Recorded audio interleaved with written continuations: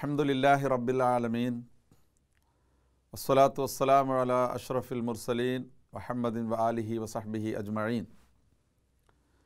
ബഹുമാന്യ സഹോദരന്മാരെ, സഹോദരികളെ, ഇതാണ് നമ്മുടെ ദീൻ എന്ന പ്രഭാഷണ പരമ്പരയിലേക്ക് എല്ലാ മാന്യ പ്രേക്ഷകർക്കും സ്വാഗതം. ഇന്ന് നാം ചർച്ച ചെയ്യാൻ ഉദ്ദേശിക്കുന്ന വിഷയം ആഫാത്തു തബ്ദീരി വൽ ഇസ്റാഫ്, ധൂർത്തും ദുർവ്യയവും വരുത്തുന്ന വിനകൾ എന്നതാണ്. ഇതിനു മുമ്പുള്ള ചില പ്രഭാഷണങ്ങളിൽ ആഹാര മര്യാദകളെ സംബന്ധിച്ചും വസ്ത്രധാരണ മര്യാദകളെ സംബന്ധിച്ചും നാം സംസാരിക്കുകയുണ്ടായി. ആ ചർച്ചയിൽ ആഹാര മര്യാദകൾ, വസ്ത്രധാരണ മര്യാദകൾ, അതിൽ ശ്രദ്ധിക്കേണ്ട കാര്യങ്ങൾ എല്ലാം പറഞ്ഞപ്പോൾ ആ കൂട്ടത്തിൽ പ്രത്യേകമായി എടുത്തു പറഞ്ഞ ഒരു കാര്യമുണ്ടായിരുന്നു. പക്ഷേ വിശദീകരണം കൂടാതെ ആ കാര്യം സൂചിപ്പിച്ചിരുന്നു. അതാണ് മിതത്വം പാലിക്കുക എന്നത്. ആഹാര കാര്യത്തിലും വസ്ത്രധാരണ കാര്യത്തിലും അമിതമായ ധൂർത്തും ദുർവ്യയവും ഉണ്ടാവാൻ പാടില്ല എന്ന കാര്യം സൂചിപ്പിച്ചിരുന്നു.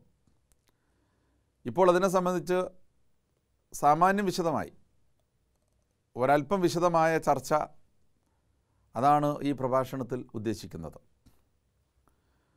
ഒരു സത്യവിശ്വാസിയെ സംബന്ധിച്ചിടത്തോളം അയാളുടെ ജീവിതത്തിൽ എല്ലാ കാര്യങ്ങളും മിതമായ രൂപത്തിലാവുക എന്നത് വളരെ പ്രധാനപ്പെട്ട ഒരു കാര്യമാണ്.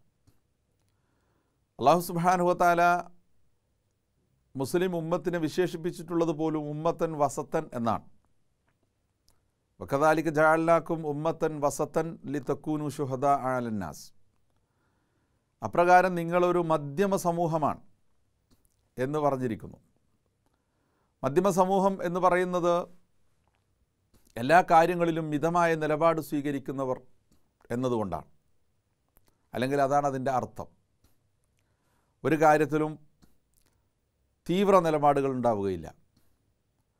ഒരു കാര്യത്തിലും അതിൻ്റെ മറ്റേ അറ്റമായ ജീർണ നിലപാടുകൾ ഉണ്ടാവുകയില്ല. തീവ്രതയ്ക്കും ജീർണതയ്ക്കും മധ്യേ മിതമായ മാർഗമാണ് സത്യവിശ്വാസികളുടെ മാർഗം എന്നാണ് മനസ്സിലാക്കേണ്ടത്.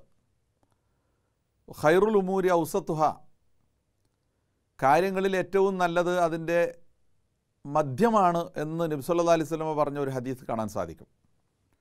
അഥവാ ഏത് കാര്യത്തിലും ഒരു മധ്യമ നിലപാട് സ്വീകരിക്കേണ്ടത് ആവശ്യമാണ്. ഇത് ജീവിതത്തിൻ്റെ എല്ലാ തലങ്ങളിലും നമുക്ക് പാലിക്കുവാൻ സാധിക്കേണ്ടുന്ന കാര്യമാണ്. ആരാധനാ കാര്യങ്ങളുടെ കാര്യത്തിൽ പോലും ഒരാൾ അതിതീവ്രമായ നിലപാട് സ്വീകരിച്ചാൽ അത് അപകടമാണ് എന്ന രൂപത്തിലാണ് റസൂലുള്ളാഹി സ്വല്ലല്ലാഹു അലൈഹി വസല്ലം തിരുമേനി പഠിപ്പിച്ചത്. പള്ളിയിൽ നബി സല്ലല്ലാഹു അലൈഹി വസല്ലം വന്നപ്പോൾ ഒരു കയറ് കെട്ടി തൂക്കിയിരിക്കുന്നത് കണ്ടു. എന്തിനാണ് ഇവിടെ ഈ കയറ് എന്ന് ചോദിച്ചപ്പോൾ അത് ഒരാൾ നമസ്കരിക്കാൻ വേണ്ടിയാണ്, നിന്ന് നമസ്കരിച്ച് ക്ഷീണിക്കുമ്പോൾ അയാൾ കയറിൽ പിടിച്ചു തൂങ്ങി നമസ്കരിക്കുന്നു എന്ന് മറുപടി പറഞ്ഞു. നബി സല്ലല്ലാഹു അലൈഹി വസല്ലം തിരുമേനി പറഞ്ഞു, അങ്ങനെയൊന്നും കഷ്ടപ്പെടേണ്ടെന്ന കാര്യമില്ല, ആ കയർ അഴിച്ചു മാറ്റണം. അത്രയും കഷ്ടം ആരാധനാ കാര്യങ്ങളിൽ പോലും ഉണ്ടാവാൻ പാടില്ല. അതുപോലെ തന്നെ എല്ലാ ദിവസവും നോമ്പെടുക്കും. നബി സല്ലല്ലാഹു അലൈഹി വസല്ലമയുടെ വീട്ടിൽ വന്ന് ഒരാൾ 3 പേർ നബിയുടെ ജീവിതത്തെ സംബന്ധിച്ച് ചോദിച്ചറിഞ്ഞ ഒരു സംഭവമുണ്ട്, ഒരു കഥയുണ്ട്. ആ കഥയിൽ നബി സല്ലല്ലാഹു അലൈഹി വസല്ലമയുടെ ജീവിതത്തെക്കുറിച്ച് അവർ ചോദിക്കുകയാണ്. ആ സംഭവത്തിൽ അങ്ങനെ ആയിഷ റളിയല്ലാഹു അൻഹ നബിയുടെ ജീവിതത്തെ സംബന്ധിച്ച് വിശദീകരിച്ചു കൊടുത്തു. പക്ഷേ അവർക്കതല്പം കുറവായിട്ടാണ് തോന്നിയത്. നബിയുടെ നമസ്കാരം എങ്ങനെ, നബിയുടെ നോമ്പ് എങ്ങനെ, നബിയുടെ ഉറക്കം എങ്ങനെ, മറ്റു കാര്യങ്ങൾ എങ്ങനെയാണെന്നൊക്കെ ചോദിച്ചപ്പോൾ അത് പോരാ എന്നവർക്ക് തോന്നിയതുപോലെ അവർ പറഞ്ഞു, ഞാൻ എല്ലാ ദിവസവും, ഒരാൾ പറഞ്ഞു എല്ലാ ദിവസവും രാത്രി നേരം പുലരുന്നവരെ നമസ്കരിക്കും. മറ്റൊരാൾ പറഞ്ഞു, ഞാൻ എല്ലാ ദിവസവും രാത്രി പകൽ സമയം മുഴുവൻ നോമ്പെടുക്കും. മൂന്നാമത്തെ ആൾ പറഞ്ഞു, ഞാൻ കല്യാണമൊന്നും കഴിക്കാതെ ആത്മീയ ആരാധനാ കാര്യങ്ങളിൽ മുഴുകി ജീവിക്കാൻ പോകും. നബി സല്ലല്ലാഹു അലൈഹി വസല്ലമയുടേത് അവർക്ക് തൃപ്തി വന്നില്ല. കാരണം നബി പിന്നെ അവർ പറഞ്ഞു, നബി കഴിഞ്ഞു പോയതും വരാനിരിക്കുന്നതുമായ പാവങ്ങൾ പൊറുക്കപ്പെട്ടിട്ടുള്ള ആളാണ്. പക്ഷേ നമ്മൾ സാധാരണ മനുഷ്യരല്ലേ, അതുകൊണ്ട് നമ്മളിങ്ങനെ ആവണം. ഈ തീരുമാനം പറഞ്ഞുകൊണ്ട് അവർ പോയി. നബി സല്ലല്ലാഹു അലൈഹി വസല്ലമ വീട്ടിൽ വന്നപ്പോൾ ഇവർ വന്ന് പറഞ്ഞ കാര്യങ്ങളെ സംബന്ധിച്ച് അറിഞ്ഞു. അവരെ അന്വേഷിച്ചു തിരിച്ചു വിളിച്ചുകൊണ്ട് നബി അവരോട് പറഞ്ഞു, നിങ്ങൾ മനസ്സിലാക്കിയതുപോലെയല്ല ദീൻ. ദീൻ, ഞാനാണ് നിങ്ങളെ ദീൻ പഠിപ്പിക്കാൻ വന്ന പ്രവാചകൻ. ഞാൻ രാത്രിയിൽ കുറേ സമയം നമസ്കരിക്കും, കുറേ ഉറങ്ങും. പകൽ ചില ദിവസങ്ങളിലൊക്കെ നോമ്പെടുക്കും, ചില ദിവസങ്ങളിൽ നോമ്പെടുക്കില്ല, സുന്നത്ത് നോമ്പ്. അതുപോലെ തന്നെ കല്യാണം കഴിച്ചിട്ടുണ്ട്, കുടുംബജീവിതം നയിക്കുന്നുണ്ട്. ഇതാണ് എൻ്റെ സുന്നത്ത്, എൻ്റെ ചര്യ. ഫമൻ റഗിബ അൻ സുന്നത്തി ഫലൈസ മിന്നി. എൻ്റെ ചര്യയിൽ നിന്ന് അപ്പുറം ഒരാൾ ആഗ്രഹിക്കുന്നെങ്കിൽ ഒരു പുതിയ മതം, തീവ്ര നിലപാടിൻ്റെ അല്ലെങ്കിൽ തീവ്രവാദത്തിൻ്റെ ഒരു പുതിയ മതം ഒരാൾ ഉണ്ടാക്കുകയാണെങ്കിൽ, ഒരാദർശം സിദ്ധാന്തം ഒരാൾ മെനയുകയാണെങ്കിൽ അത് എന്നിൽപ്പെട്ടതല്ല, എൻ്റെ മാർഗത്തിൽപ്പെട്ടതല്ല എന്ന് നബി സല്ലല്ലാഹു അലൈഹി വസല്ലം തിരുമേനി പറയുകയുണ്ടായി. അപ്പോൾ ആരാധനയിൽ, പ്രാർത്ഥനയിൽ, അതുപോലെ തന്നെ ആത്മീയ കാര്യങ്ങളിൽ പോലും അതിതീവ്രമായ നിലപാടുണ്ടാകാൻ പാടില്ല. അതുപോലെ തന്നെ ജീർണമായ അവസ്ഥ, ഇത്തരം കാര്യങ്ങളിലൊന്നും ശ്രദ്ധയില്ലാതെ യാതൊരു താല്പര്യവുമില്ലാതെ ആത്മീയ കാര്യങ്ങളിൽ അലസമായ സമീപനം സ്വീകരിക്കുന്ന ഒരു നിലപാടും ഉണ്ടാകാൻ പാടില്ല എന്ന കാര്യം നമ്മൾ മനസ്സിലാക്കണം. അപ്പോൾ സൂചിപ്പിച്ചത്, എല്ലാ കാര്യങ്ങളിലും ദീനുൽ ഇസ്ലാം പഠിപ്പിക്കുന്നത് മിതമായ സമീപനമാണ്. മിതത്വത്തിനാണ് പ്രാമുഖ്യം നൽകേണ്ടത്. എല്ലാ വിഷയങ്ങളിലും അതുതന്നെയാണ്. അത് അടിസ്ഥാനപരമായി മനസ്സിലാക്കിക്കൊണ്ട് ഇപ്പോൾ മനസ്സിലാക്കേണ്ടുന്ന ഈ വിഷയത്തിൽ പ്രധാനമായിട്ട് ചർച്ച ചെയ്യാൻ പോകുന്ന ഒരു സംഗതി, സാമ്പത്തികമായ നമ്മുടെ ഇടപാടുകളിൽ അല്ലെങ്കിൽ സാമ്പത്തികമായി കാര്യങ്ങൾ കൈകാര്യം ചെയ്യുന്നിടത്ത്, സമ്പത്തുമായി ബന്ധപ്പെട്ടിടത്ത്, ചെലവഴിക്കുന്നിടത്ത്, അതുപോലുള്ള കാര്യങ്ങളിൽ ഈ ധൂർത്ത് അല്ലെങ്കിൽ അമിതമായ വ്യയം ഉണ്ടാവുക എന്നതിനെ സംബന്ധിച്ച് പ്രത്യേകമായി ചർച്ച ചെയ്യുവാനാണ് ഈ സന്ദർഭത്തിൽ ഉദ്ദേശിക്കുന്നത്. അല്ലാഹു സുബ്ഹാനഹു വ തആല പറയുന്ന ചില കാര്യങ്ങൾ വിശുദ്ധ ഖുർആനിലൂടെ നമുക്ക് മനസ്സിലാക്കാം.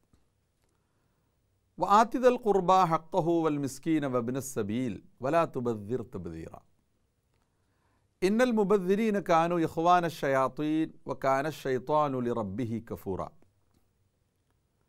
ദാനധർമ്മം ചെയ്യാനുള്ള ആഹ്വാനമാണ്, ചെലവഴിക്കാനുള്ള ആഹ്വാനമാണ്. ചെലവഴിക്കുക എന്ന് പറയുന്നത്, ഇൻഫാഖും ഫീ സബീലില്ല എന്ന് പറയുന്നത് വളരെ പ്രധാനപ്പെട്ട ഒരു കാര്യമാണ്. അക്കാര്യത്തെ സംബന്ധിച്ച് മറ്റൊരു സമയത്ത് നമ്മൾ ചർച്ച ചെയ്യും.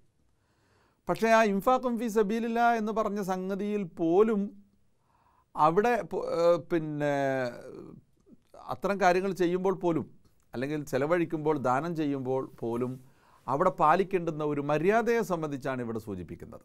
എന്താണ് അർത്ഥം? സൂറത്തുൽ ഇസ്രായിലെ 27-28 ആയത്തുകളാണ്.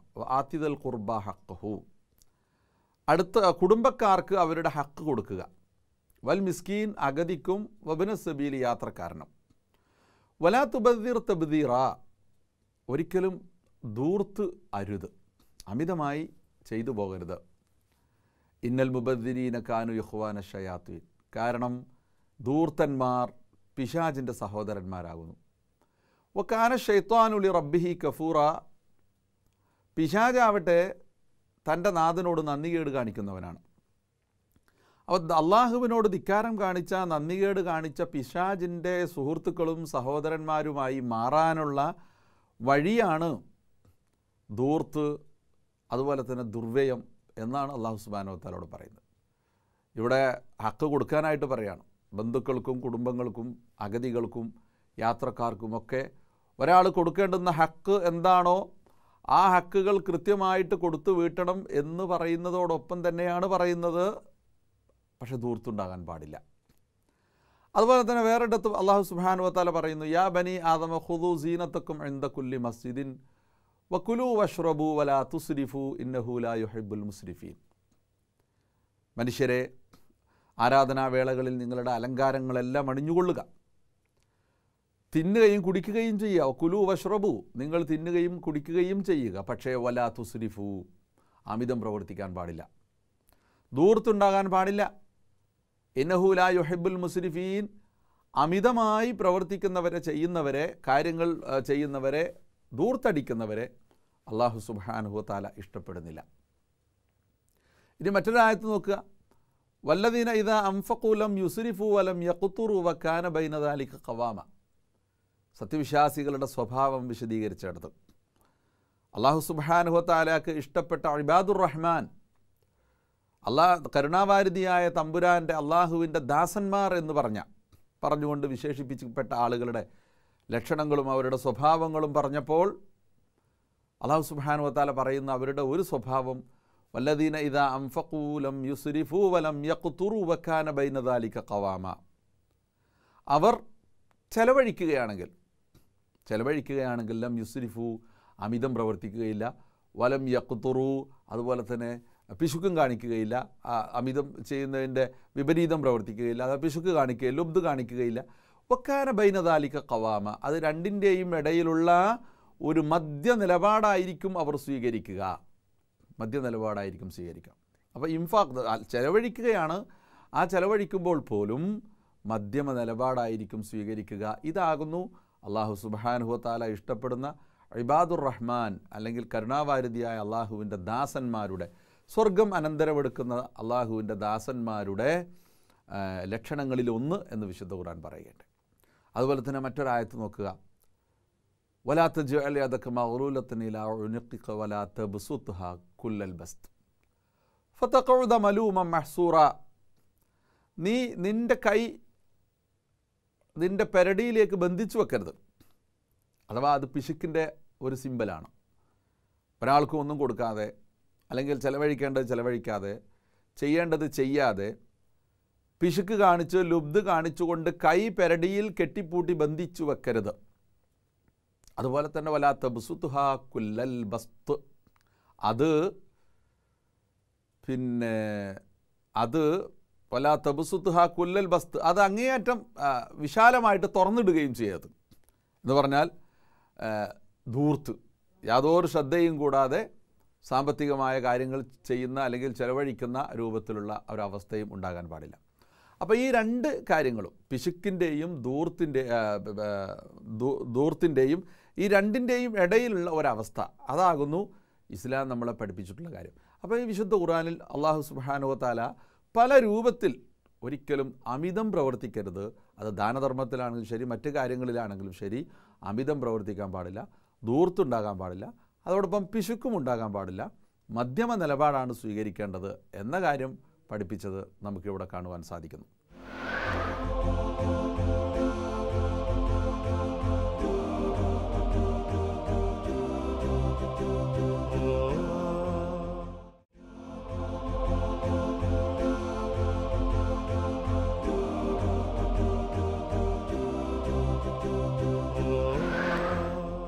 ഈ വിശുദ്ധ ഖുർആനിലെ ആയത്തുകളുടെ അടിസ്ഥാനത്തിൽ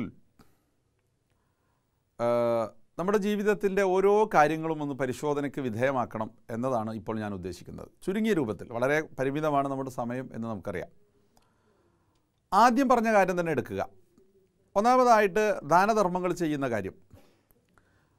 സാധാരണഗതിയിൽ ഇത് വളരെ കൂടുതൽ ഉദാഹരണങ്ങൾ ഉണ്ടാവാറില്ല.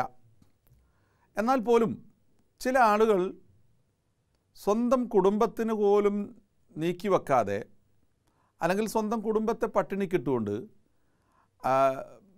തൻ്റെ സമ്പത്ത് മുഴുവനും അള്ളാഹുവിൻ്റെ മാർഗ്ഗത്തിലോ അല്ലെങ്കിൽ പാവങ്ങൾക്കോ മറ്റു പൊതുസ്ഥാപനങ്ങൾക്കോ ഒക്കെ നീക്കി വെക്കാൻ തയ്യാറായി മുമ്പോട്ട് വരുന്ന അനുഭവങ്ങൾ ഉണ്ടാവാറുണ്ട്.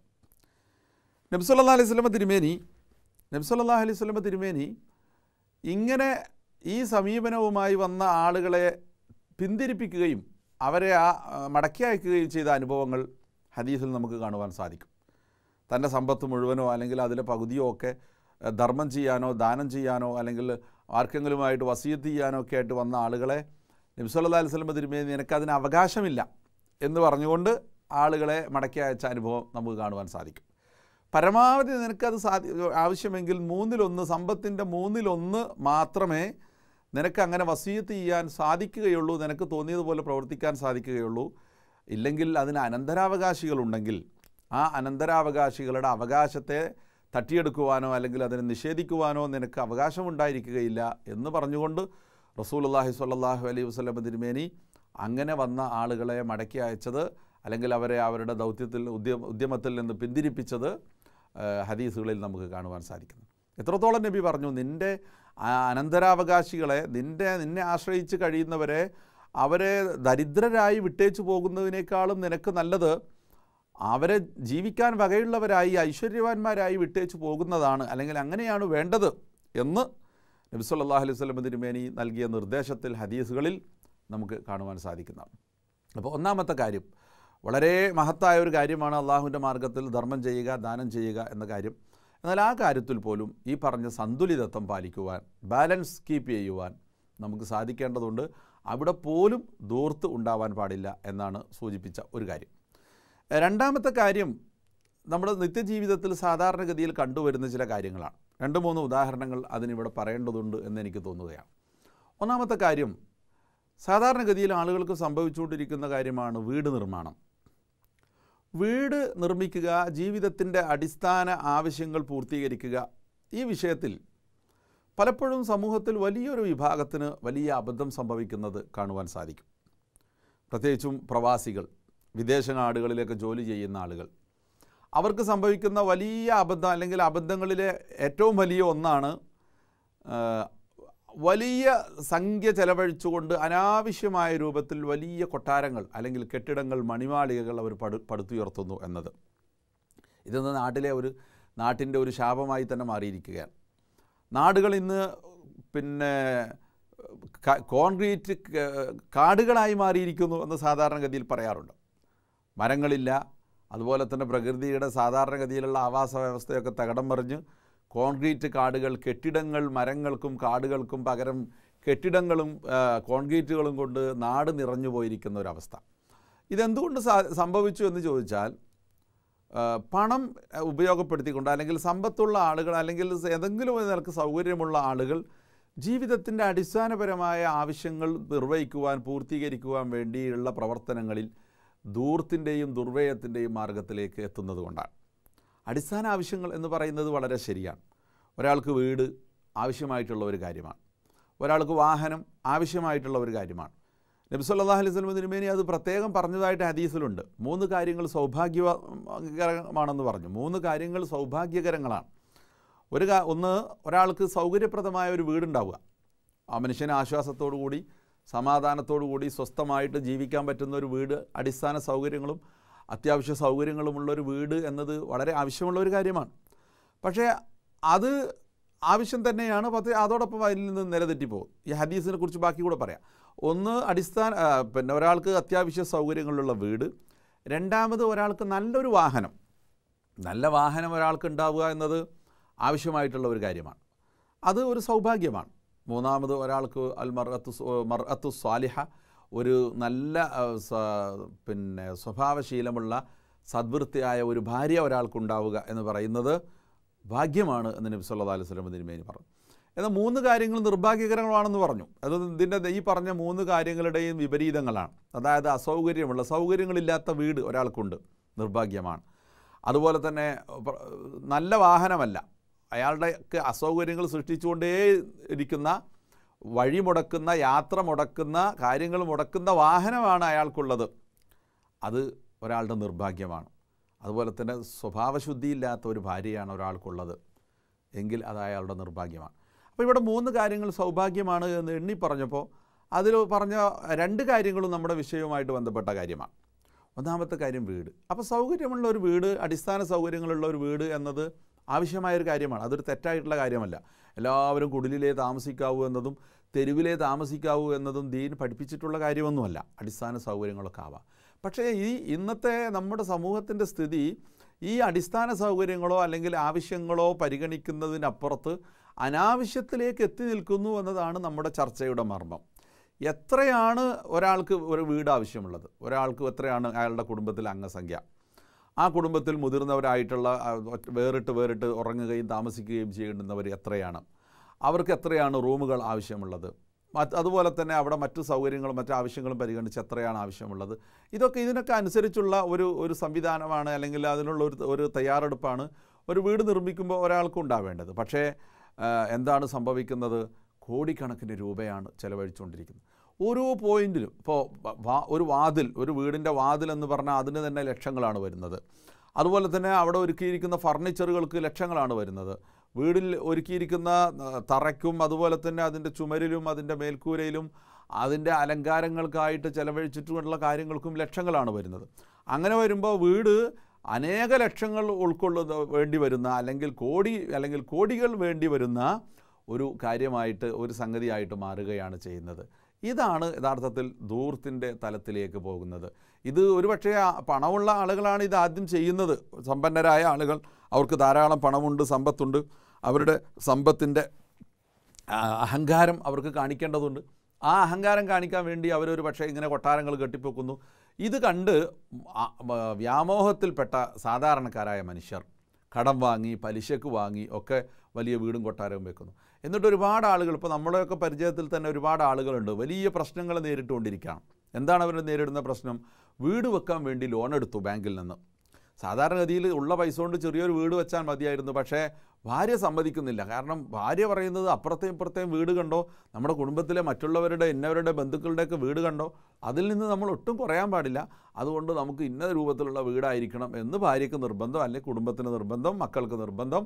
അതിനുവേണ്ടി ഇയാളുടെ പരിധിക്കപ്പുറത്ത് ഇയാളുടെ കപ്പാസിറ്റിയുടെ മേലെ പോയിട്ട് അയാൾ എടുത്തു? ബാങ്കിൽ നിന്ന് ലോൺ എടുക്കുന്നു.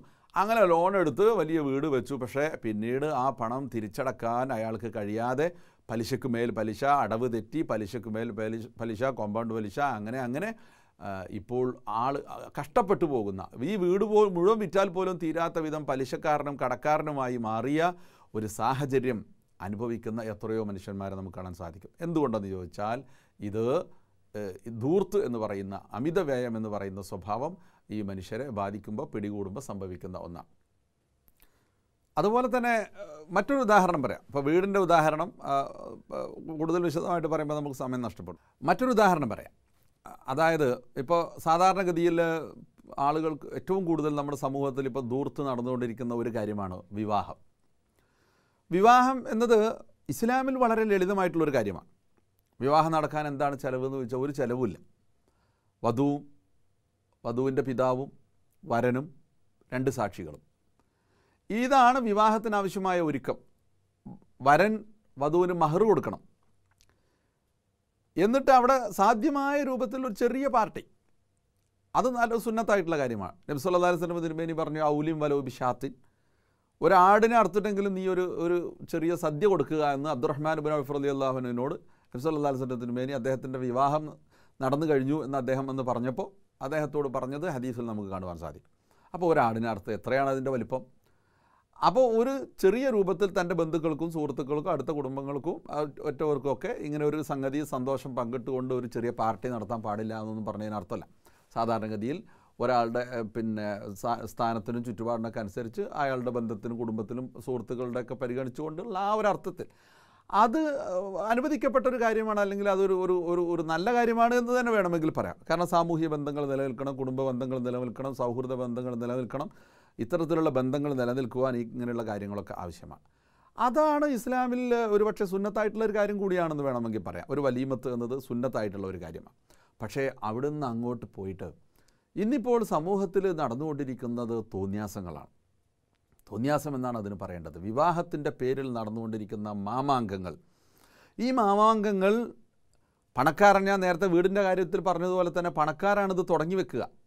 പൂത്ത പണമുള്ളവൻ, യഥേഷ്ടം പൈസയുള്ളവർ, അവരുടെ പണത്തിൻ്റെയും പ്രതാപത്തിൻ്റെയും പ്രൗഢി കാണിക്കാൻ വേണ്ടി, ഹുങ്ക് കാണിക്കാൻ വേണ്ടി അവർ ചെയ്തു വെക്കുന്ന ഓരോ കാര്യങ്ങൾ.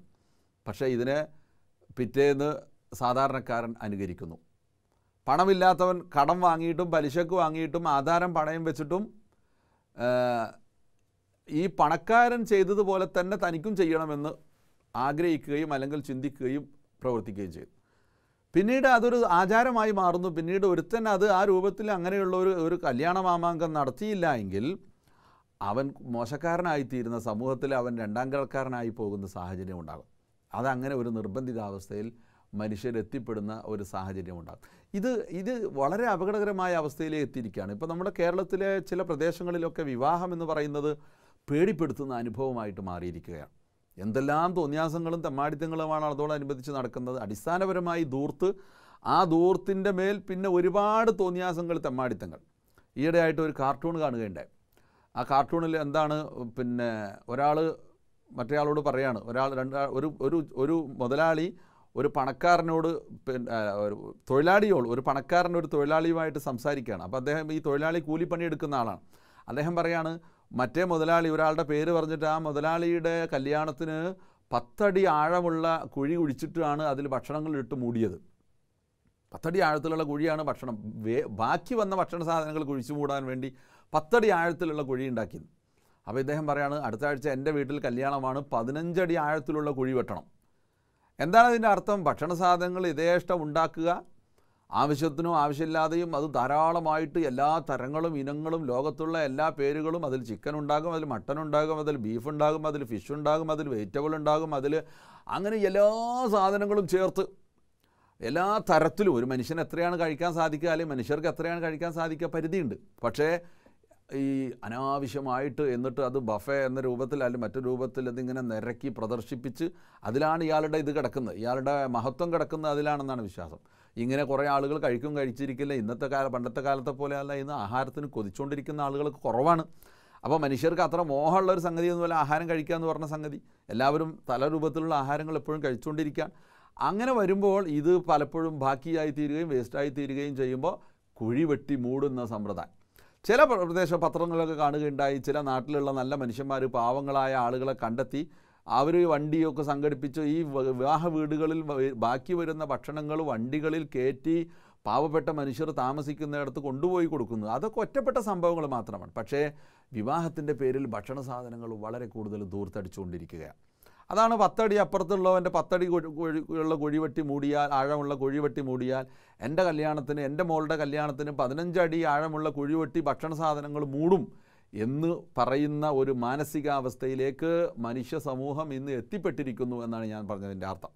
അപ്പോൾ അങ്ങനെയുള്ളൊരവസ്ഥയുണ്ട്. അത് എല്ലാ കാര്യത്തിലും, വിവാഹത്തിൻ്റെ മറ്റെല്ലാ കാര്യങ്ങളിലും അതുണ്ട്. തലേ ദിവസം ഒരു കല്യാണം, രാത്രി ഒരു വിവാഹം, കല്യാണം ചടങ്ങ്, പിന്നെ രാവിലെ ഒന്ന്, ഉച്ചക്കൊന്ന്, വൈകുന്നേരം ഒന്ന്, തീരാത്ത ഒരു ഉത്സവമായിട്ട് വിവാഹം മാറുകയും അതിൻ്റെ പേരിൽ വേണ്ടാത്ത ധൂർത്തുകൾ ഇവിടെ നടന്നുകൊണ്ടിരിക്കുകയും ചെയ്യുന്നുണ്ട്. അത് വളരെ ഗൗരവപൂർവ്വം കണക്കെടുക്കേണ്ട ഒരു കാര്യമാണ്. മൂന്നാമത്തെ കാര്യം, വസ്ത്രധാരണത്തിൻ്റെ കാര്യത്തിലും ഈ ധൂർത്ത് കാണുന്നുണ്ട്. വസ്ത്രം മാന്യമായി ധരിക്കുക എന്നുള്ള വലിയ ആവശ്യമുള്ളൊരു കാര്യമാണ്. നബി സല്ലല്ലാഹു അലൈഹി വസല്ലം ഇതിനുവേണ്ടി പ്രോത്സാഹിപ്പിച്ചിട്ടുള്ള കാര്യമാണ്. ഇസ്ലാമിൽ നിന്ന് പ്രോത്സാഹനം നൽകപ്പെട്ടുള്ള കാര്യമാണ്. മാന്യമായി വസ്ത്രം ധരിക്കുക, ഭംഗിയും വൃത്തിയും ഉണ്ടായിരിക്കുക എന്ന്.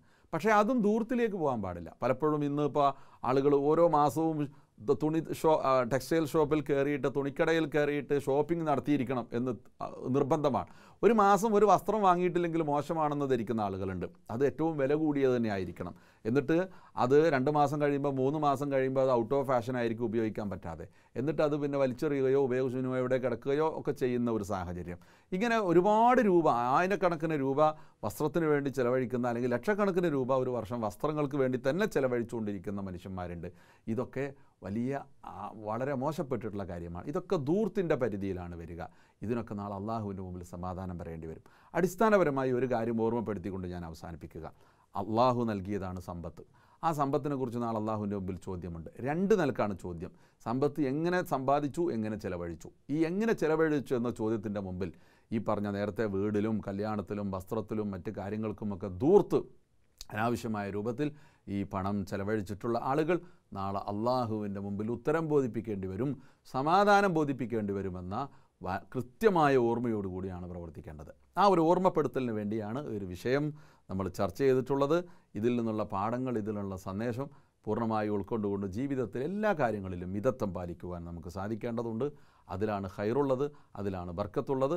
അല്ലാഹു സുബ്ഹാനഹു വ തആല നമ്മെ അത്തരത്തിലുള്ള സത്യവിശ്വാസികളുടെ കൂട്ടത്തിൽ ഉൾപ്പെടുത്തി അനുഗ്രഹിക്കുമാറാകട്ടെ. എൻ്റെ വാക്കുകൾ ശ്രദ്ധിച്ചു കേട്ട നിങ്ങൾക്ക് എല്ലാവർക്കും നന്ദി. വആഖിറു ദഅ്വാന അനിൽ ഹംദുലില്ലാഹി റബ്ബിൽ ആലമീൻ. അസ്സലാമു അലൈക്കും വറഹ്മത്തുള്ളാഹി വബറകാതുഹു.